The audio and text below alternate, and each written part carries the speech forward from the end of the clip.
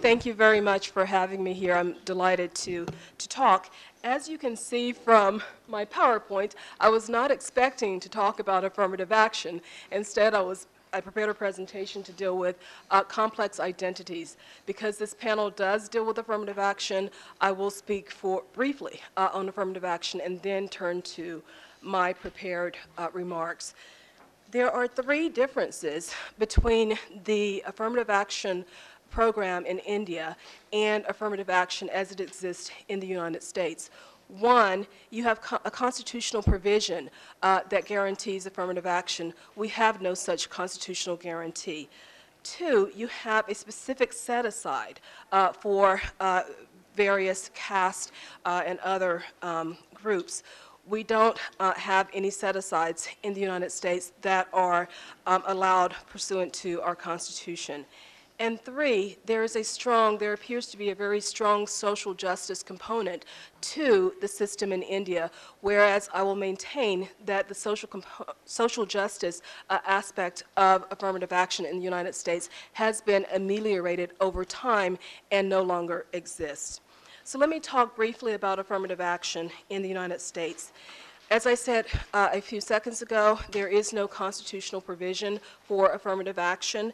Instead, affirmative action began in the public sector in the 1960s as a result of a series of executive orders that were issued by President Kennedy and President Johnson. These executive orders applied to federal contractors and federal governmental employers. There have been a number of constitutional challenges to affirmative action programs in the United States almost from the very beginning or the inception of these policies. One of the primary challenges took place in 1978 in a landmark case called Bakke versus the University of California. This case involved a person who applied to the University of California Davis School of Medicine. He was denied admission. He brought a lawsuit alleging, this is a white man, Alan Bakke, he brought a lawsuit alleging that people of color who had less credentials, less prominent CV, were admitted instead of him. So this is a classic reverse discrimination lawsuit. What's important about the Bakke case is that the U.S. Supreme Court rejected a number of bases for affirmative action measures, including using affirmative action as a mechanism to cure societal discrimination.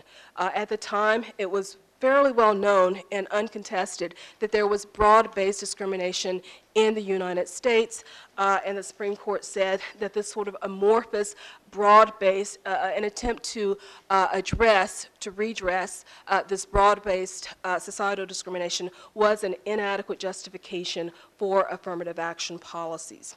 In addition to that, the Supreme Court rejected the notion that an institution like the University of California Davis School of Medicine could use affirmative action to ensure that there were role models for individuals in a particular profession, like the medical profession. So the role model theory was rejected by the U.S. Supreme Court.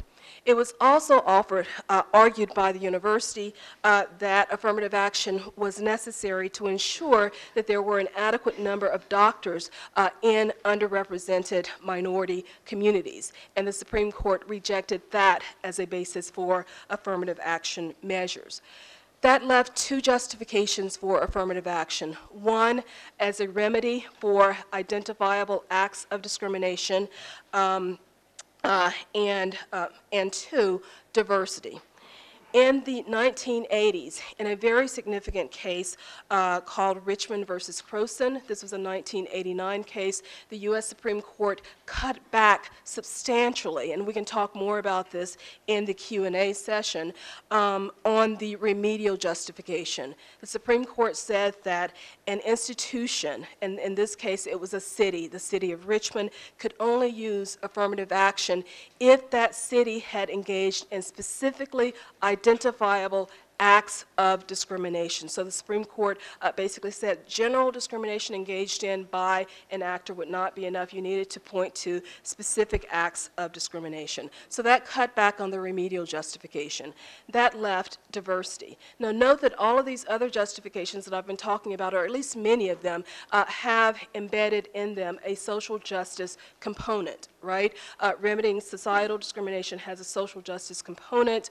Remedying historic acts of discrimination also has a social justice component. The Supreme Court, in a series of cases, limited that aspect of affirmative action, leaving the diversity rationale, and in 2003, in two significant cases involving the University of Michigan, the Supreme Court said that institutions can use affirmative action, consider race in their admissions policies to secure greater student body diversity. And part of the appeal of the diversity rationale, it is believed by those who study affirmative action in the United States, is that it benefits everyone. Everyone benefits from diversity. There's been substantial pushback against affirmative action in the United States. Some people have argued that affirmative action compromises merit because persons who are not qualified are now being admitted to institutions of higher learning or are gaining employment in circumstances where there are better qualified individuals. As I said earlier, you have a policy in India where there are specific set-asides. In the United States, the idea that you would have a certain percentage of individuals who must be included in a certain workplace or in the political arena or in educational institutions is not tolerated, and our Supreme Court has said that that is unconstitutional. There is a concern about stigma, that people of color and women who benefit from affirmative action are stigmatized by virtue of these policies, and therefore they ought to be eliminated. And then the final argument against affirmative action is harms innocent whites, those who did not actually perpetuate in the historic discrimination that has led to such broad-based inequality in the United States. Those are the criticisms from the right. From the left, many people have argued that affirmative action has been gutted of any meaning, of any ability to address broad-based social inequality, because there is no social justice aspect left to affirmative action. It cannot serve as a distributive justice mechanism. Other scholars from the left have also criticized affirmative action, and Lonnie Guinier, who is a professor at Harvard University, has made this argument most recently, where she's argued that affirmative action only benefits a small percentage of individuals in the United States. So if you think in terms of a pyramid, a triangular pyramid, her argument is that affirmative action has taken a few people from the middle and allowed them to go to the top of the pyramid, but it does nothing to destabilize those individuals who are at the bottom of the pyramid. So what affirmative action has done is to give the guise of legitimacy to a system that is not addressing broad-based social inequality. So that's my brief overview of affirmative action, and now let me turn and I'll give a very abbreviated presentation of my prepared remarks so that we can attempt to stay on time. So, what I plan to talk about is women. The title of this conference is Dalits and African Americans in the 21st Century, Learning from Cross-Cultural Experiences. When you think about African Americans, do you think about me? When you think about Dalits, do you only think about men, or do you also think about women? In 1982, Professor Gloria Hall edited a volume of essays entitled, "All the Women Are White, All the Blacks Are Men, but Some of Us Are Brave." As Hall's title provocatively points out, examinations of race in the United States tend to focus on the experiences of black men. Similarly, examinations of gender tend to focus on the experiences of white women. Omitted from the analysis, and indeed invisible, are the experiences of women who exist at the intersection of race and gender. That is, Black women, and more broadly, women of color. In recent decades, legal scholars in the United States have built upon the critical insights of Black feminists like Hall and have pressed courts to acknowledge that social categories like race, gender, class, religion, and sexual orientation cannot be analyzed independently of each other, and that in many cases, people experience discrimination along multiple axes or multiple dimensions. Thus, an Asian woman may allege that she was discriminated against not because she is a woman or Asian, but because she is an Asian woman. Intersectionality theory is closely associated with anti-essentialism. Essentialism is the notion that there is a singular woman's or any other group's experience that can be described independently from other aspects of the person, that there is an essential core and essence to that experience that all women share, and that is the same across time, space, and different historical, social, political, and personal contexts. Anti-essentialism theory pushes back against this framework and asserts that women's experiences cannot be examined separately from other aspects of their identity, including race and class, and I would posit in India, caste status. It's important to note that the experiences of those whose identities exist at the intersection of two subordinate categories is not merely additive. In other words, the experiences of Black women should not be reduced to the experiences of Black men plus white women, or a combination of maleness and of femaleness and race. Rather, race and gender interact to produce a unique social position that must be analyzed on its own terms. Sometimes a baking metaphor is used to describe the intersectional experience. So when one bakes, I'm not a cook, but hopefully this will work. You start with certain ingredients. Let's assume that one is creating a cake. Butter, sugar, and flour would be essential ingredients. You start with those ingredients, but the final product will be something very different from the constituent elements. And that is the argument with intersectionality theory. I want to take a moment briefly to discuss how intersectionality and anti-essentialism shapes the ways in which women of color are viewed differently from white women and men of color. So note that the identities of white women and men of color are comprised of both privileged and unprivileged markers. Thus, at times, these individuals may be subject to oppression, while at other times, they may be the oppressor. For example, white women in the United States, because they are women, may be subject to sexual harassment and sexual violence and other forms of gender-based subordination. Yet at other times, because of their whiteness, they have the power to exclude and to marginalize others based upon racial prejudice and stereotypes. In other words, white women may be racist. And so it's important that you not think that there is this sisterhood among all women that naturally exists in the United States. There are substantial differences among women. Similarly, men of color, because they are racial minorities, may be oppressed in the United States, as we've seen in recent weeks, because of their race. Yet, because of their maleness, they may be subject to sexism and indeed may perpetuate violence against women of color on this basis.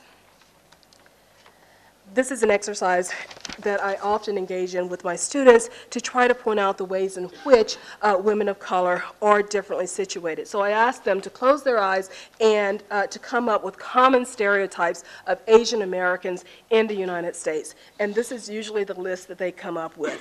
And then I ask them to close their eyes and imagine common stereotypes of Asian American women, just to point out how Asian American women are different from Asian American men based upon their sex. and they come up with this list. This is a blunt instrument, but at least it begins to show the ways in which women of color are differently situated from men of color.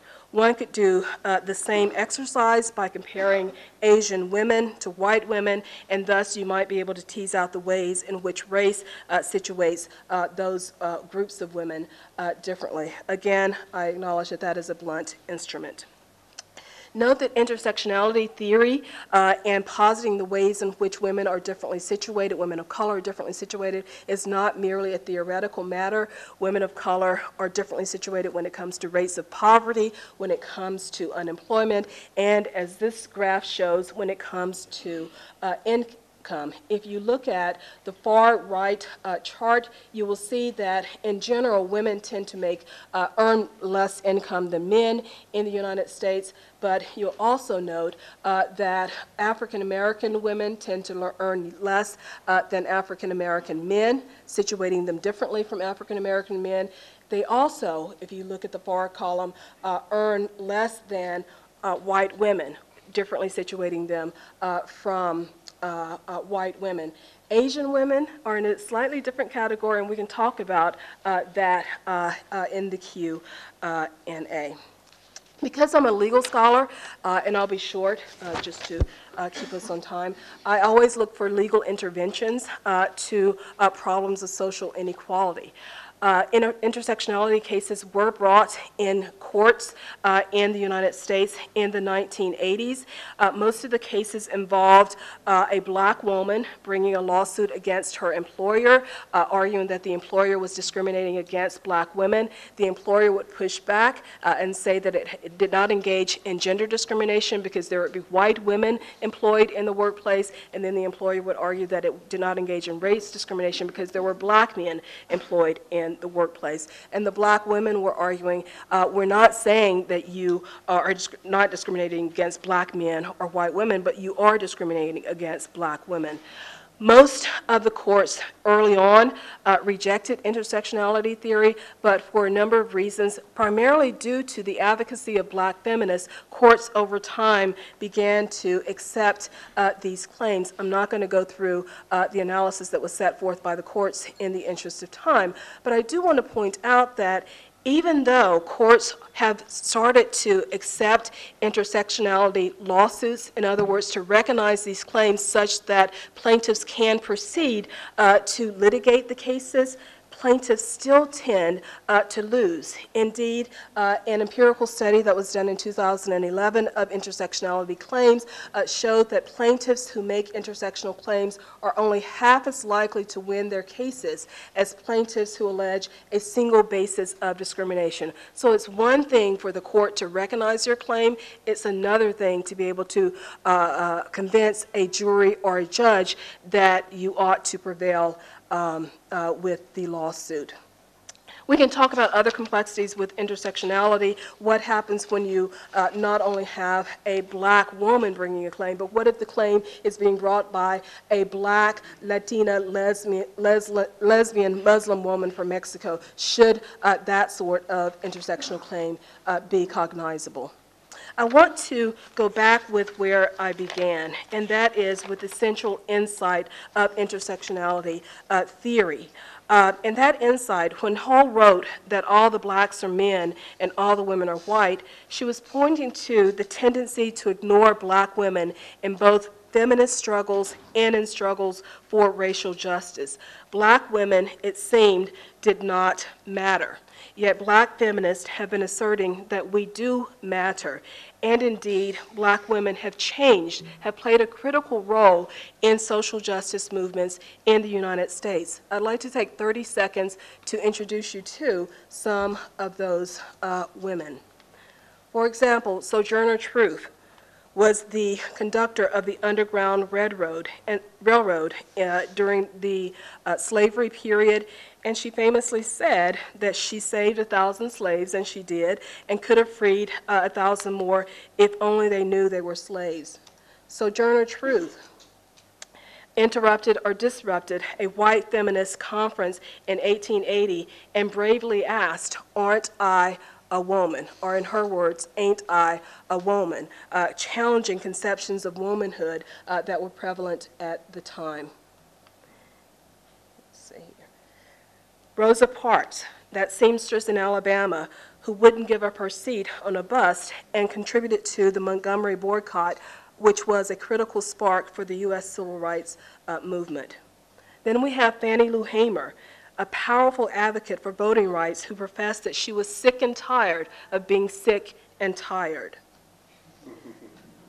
And we say that often in the United States today. To Mahalia Jackson, an African-American gospel singer with the voice of angels who stood behind Martin Luther King during the March on Washington and prompted him repeatedly to talk about his dream, which led to that very famous I Have a Dream speech.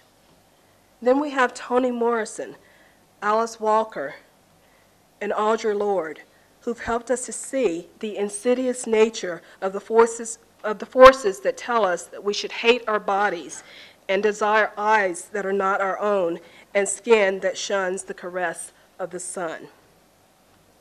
And finally, last but not least, Angela Davis, the leader of the U.S. Communist Party and still a vocal advocate against, in favor of prison reform and against the mass incarceration that we're experiencing in the United States. What these African American women, Latino women, and Asian American women, and I would posit Dalit women in India are saying is that our voices are important and our voices must be heard, because it's only when we look to the bottom and address the circumstances of those who are multiply oppressed that we will all be free. I'm reminded, in conclusion, of the words of Anna Julia Cooper, who said, "Only the black woman can say when and where I enter in the quiet, undisputed dignity of my womanhood, without violence and without suing or special patronage, then and there the whole race enters with me." And I would posit that the same is true of Dalit women in India. Thank you.